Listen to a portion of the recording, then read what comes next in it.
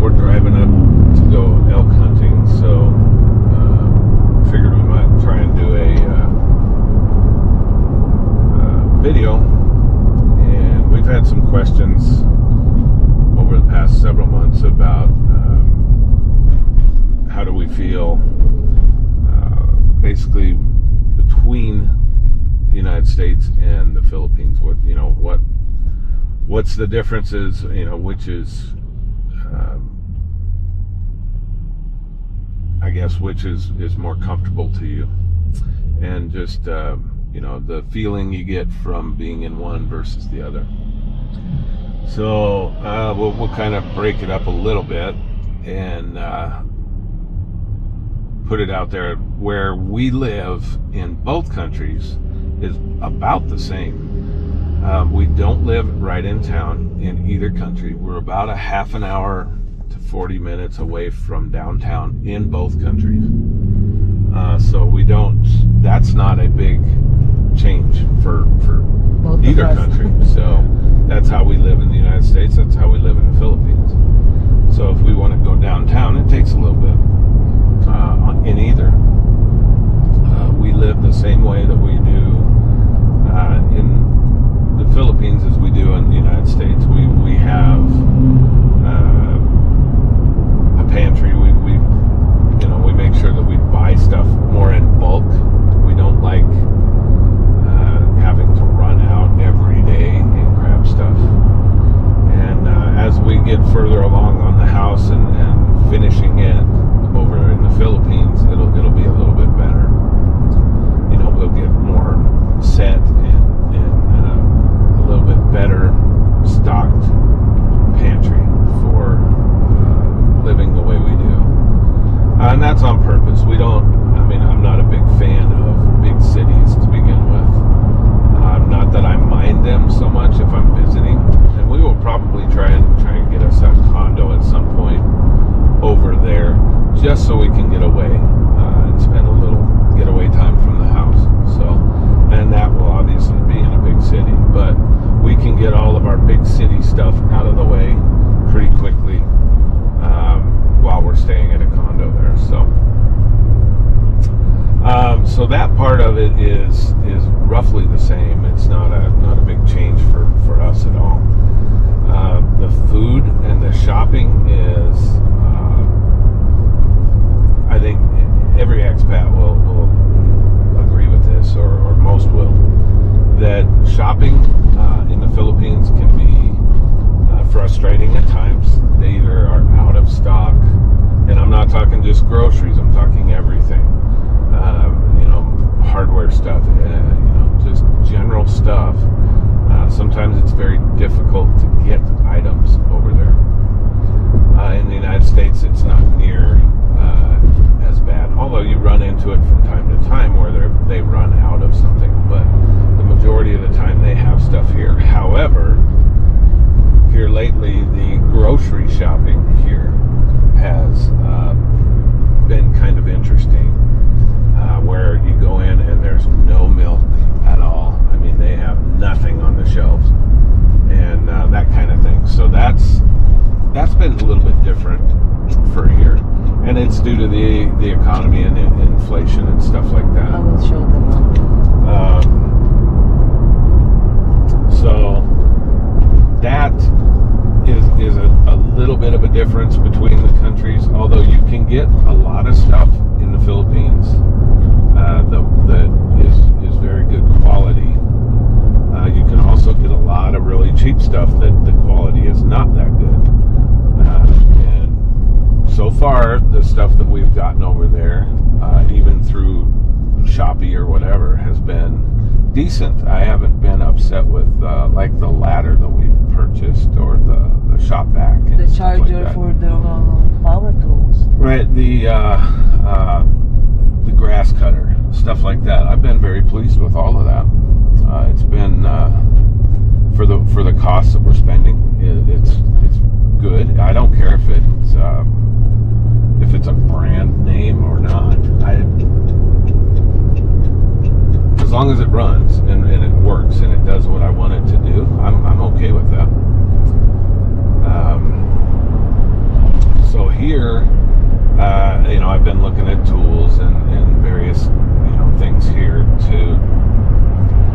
basically stock my tools over there because I know the quality that I'm going to get here.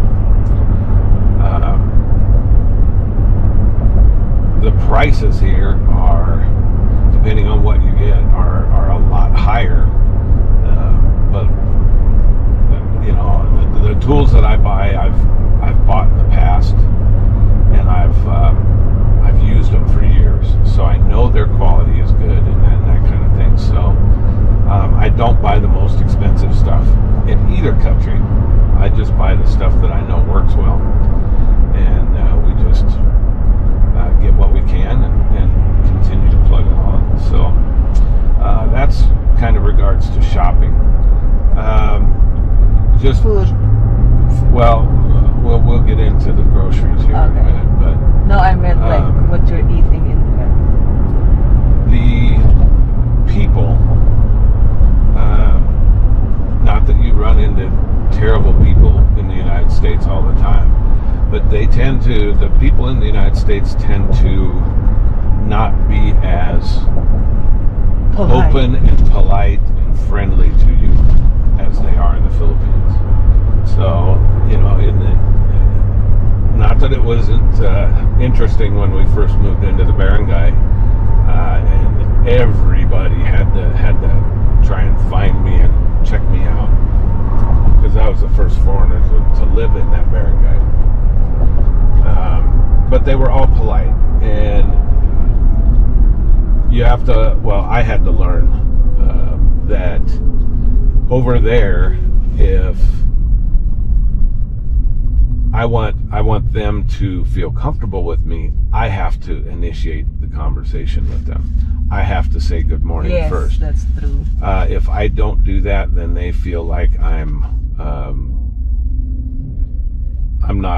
looking down on them, basically, unless I interact with them first. Once I do that, they're very, very friendly, very nice, very happy.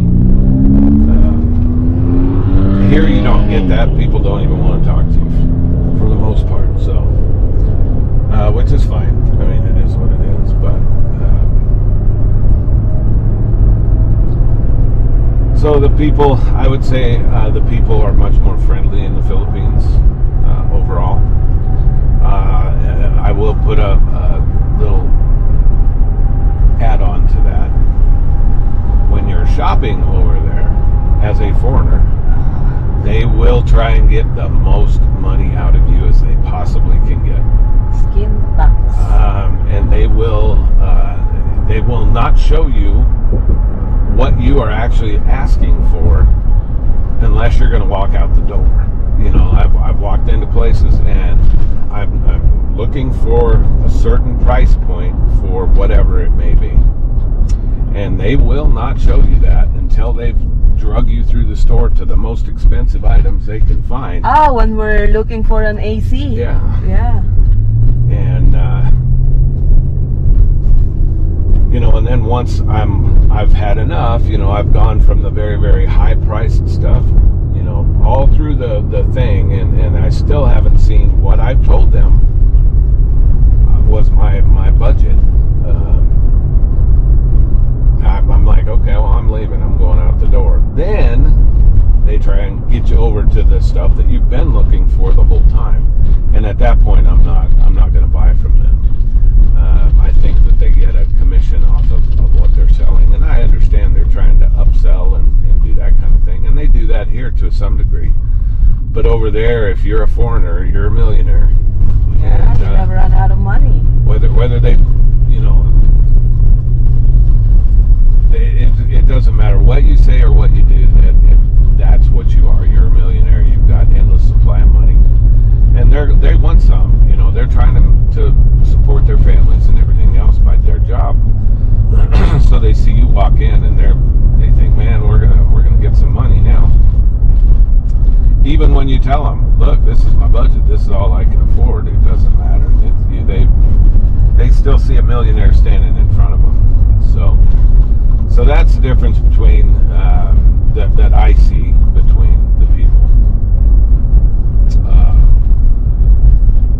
Restaurants are they're great over